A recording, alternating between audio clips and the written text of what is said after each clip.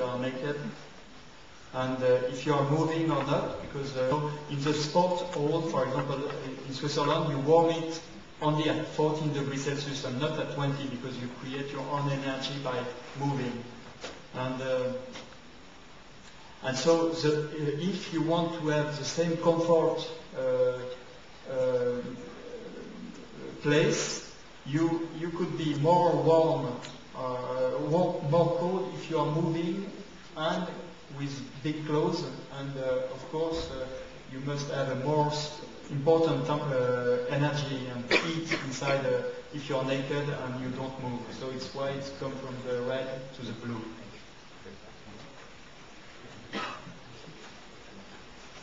And so from this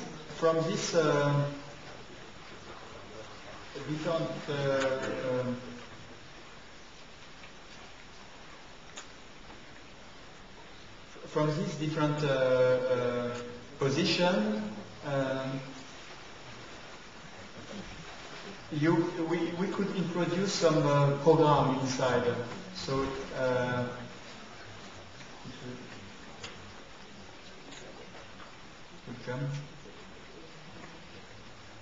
so it means that here the red becomes the bedroom, the yellow becomes the living room, the blue one becomes the bedroom, and the red it is the bathroom. And so you have these different functions that appear related with different temperature.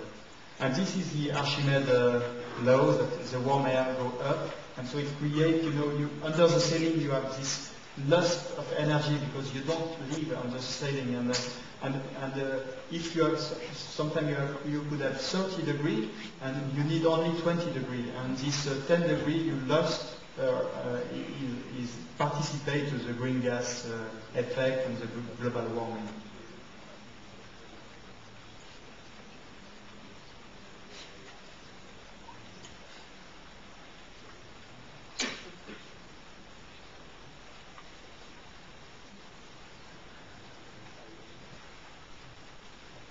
So in this study, I begin. So this is a reverse situation. So we have the warm on the foot level and the cold where we don't live.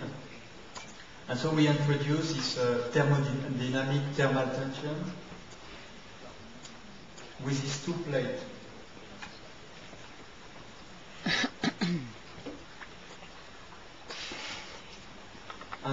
And so at the beginning, when I begin to work on this, I don't know exactly where I want to go. I just understand that the question of temperature, the question of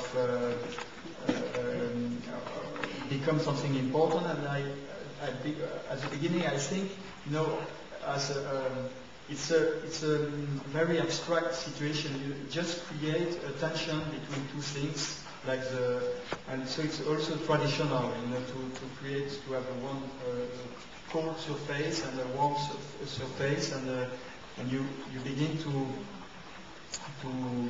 create a contrast between two things, and these two things begin to generate a space. And so here in the house, you could think that maybe this 15 degrees Celsius is like a perpetual winter, or a kind of indoor winter, and the 22 degrees Celsius because you could be naked, and it's like a perpetual summer. So the house becomes like a miniature situation between a warm situation and a cold situation, and it's like a small Denmark and a small Spain, and inside the house. And so the house are in between, the space are created in between these two sources. And so it was the project of Venise.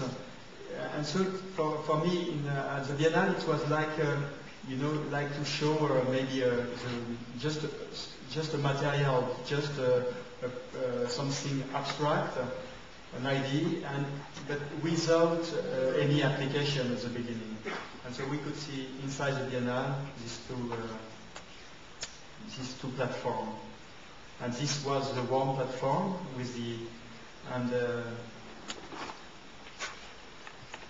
first one is the cold one, and after it's there is the warm there, and so in the visible there is nothing really to see, but it was more inside the invisible, inside the heat, that some shape appear, some quality appear. So the main idea here is to use the climate, to use the temperature, to use the heat really as an element of architecture, and to design it, to design something only with the heat, not with wall, not with a window, but only with the heat. And so after this, I tried to apply this idea into a project for one house for a French artist, Dominique Mondelez-Custer.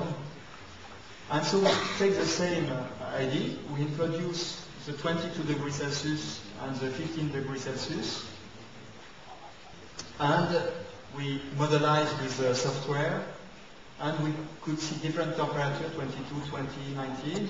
And after we introduce the function related to this, so living room, kitchen, bedroom, and we introduce the furniture, and you could see the furniture inside the space, so the house is really like a climate, like an atmosphere. We don't work only on 2D, but we really work on 3D, like and to put the furniture related with the different temperature, related with the Swiss recommendation.